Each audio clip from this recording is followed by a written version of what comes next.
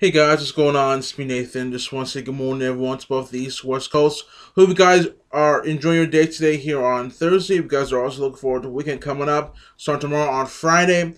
And first for today, I want to talk about Robert Downey Jr. walks out of awkward Avengers interview. So let's go right into it. The link will be in the description down below. It's from EW.com, posted by Andrea Towers for the 22nd of April, 2015. For the cast and crew of Avengers Age of Ultron, dealing with the barrage of identical interview questions during a global press tour is simply another part of the job. So sometimes it can be invigorating when a reporter asks something different and fresh. Sometimes not. For Robert Downey Jr., his recent interview with Britain's Channel 4 turned cringeworthy when the questions strayed too far from the Marvel blockbuster and the star walked out. The 7-minute chat starts innocently enough with relatively generic questions about Downey's Iron Man and what it's like to film a sequel in 2012's superhero blockbuster. But about halfway through, the conversation takes a sharp turn.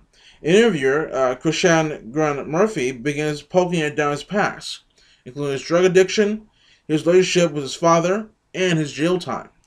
Grant Murphy also brings up quotes that Downey made to the New York Times about his political views in 2008. Causing the normally affable actor to ask rather sarcastically, "Are we promoting a movie?" This is not the first time Gary Murphy has provoked an uncomfortable exchange with the Hollywood star. In 2013, he conducted an interview with Quentin Tarantino where he tried to bait the director into talking about whether movie violence had any negative impact in the real world. As for Downey, the actor has openly spoken about his struggle with addiction as well as his jail time throughout his career, though such comments are usually not addressed in a promotional setting. A rep for Downey had no comment. Watch the full interview below, and they have the interview, so you guys check that out on the link in the description where I posted below. But the bottom line is, I can't blame Robert Downey Jr. for getting up and walking away because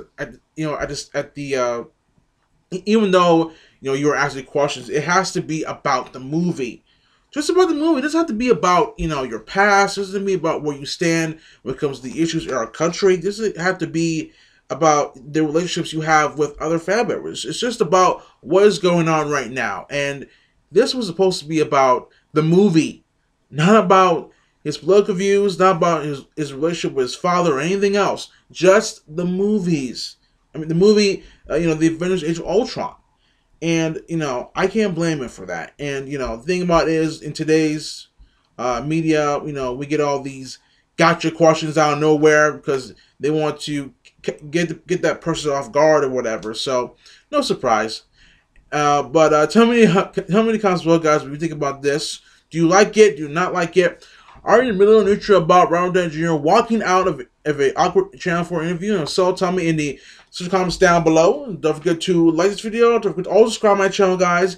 And until next time, this is Nathan saying peace. Take care. I will see you guys there for the next video coming up later on today. So until next time, take care, guys, and see you guys later. Peace and have a good day. Bye.